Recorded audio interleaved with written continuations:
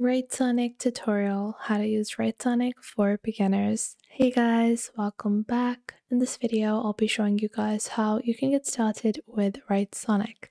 So let's get into it. Now, WriteSonic is a generative content creation, SEO, and AI chatbot that allows you to build AIs for your particular niche.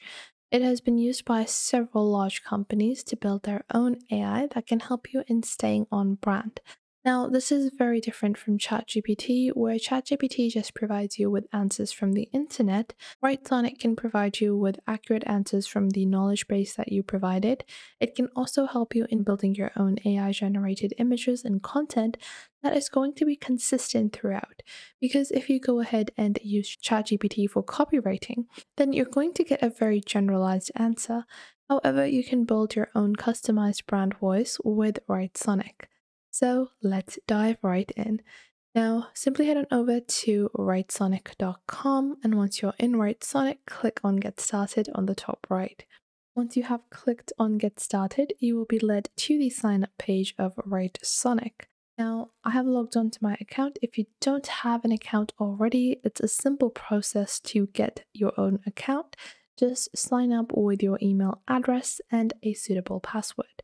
So I have just done that already, and I'm just going to head on over to my dashboard. Now, this is my dashboard on WriteSonic. You will find a panel on the left that enables you to build different folders for different projects. And then you have your library, which is just a dashboard, a history where you can see all of your pre-existing content that you have generated. Then you have WriteSonic. Now, in WriteSonic, you have a tool called ChatSonic. ChatSonic is their version of ChatGPT, where you can get very generalized answers and you can provide your own bot as well. And by going into ChatSonic, you can actually go into BotSonic, which allows you to build your own knowledge-based GPTs. So going back into the basic dashboard on WriteSonic, you have AI article writers. You also have brand voice. You have BotSonic, as we discussed previously, which is your own GPT based on your own knowledge base. You also have PhotoSonic, which can help you in generating brand images. And then you have AudioSonic and bulk generation. Now, with this particular tool, you do have certain limitations where you can upgrade later on to receive more credits and to be able to generate further. You get a limit of 10,000 words per month on the free version. And you have the AI article writer, you have photo generation, which you don't find in a lot of free tools. Now, let's head on over to actual GPT, which is ChatSonic. Now, I'll ask it to write a short story over here about a lost key that holds a mysterious secret. It has written some of the basic summaries and a few paragraphs. Now, you can ask it to improve upon the pre-existing data it has created. You can ask it to build different things like a company overview. So it has built me an entire company overview as well. Now, these are just some of the basic tools that are similar to pre-existing AI tools. However, if we actually go into the brand voice section on the left, you can click on add text snippet and we can enter the name. Let's say this is for Den, which is a retail brand that I am currently running. Now, for Den, I want a certain type of voice that is going to be spoken throughout the knowledge base.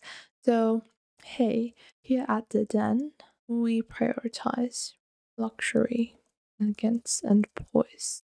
A lady shall be adorned in the bestest of materials with our handmade garments. And I'll just fix up some of these errors like this. Now, once we have provided it with some body text, this is a very short text. I recommend at least that you add 1,000 words for it to be able to understand your brand. Now, this is just a snippet text.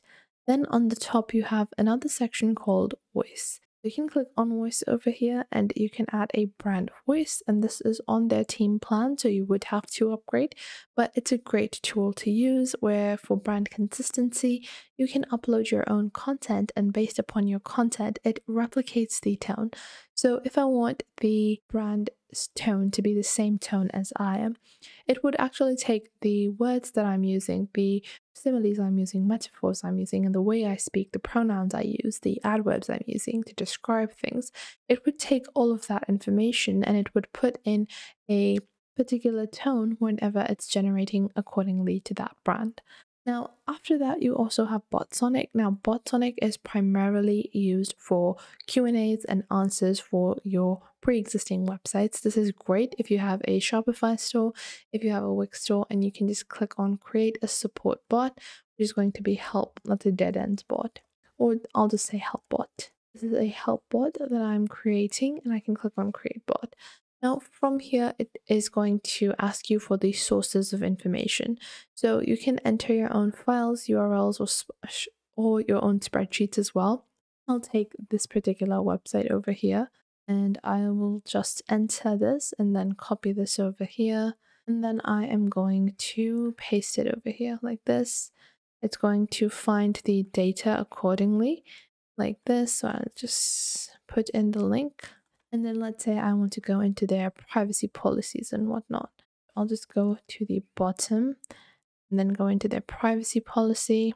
And you can do this for your own website, obviously. And then once you have put in the information, you are just going to click on upload and train.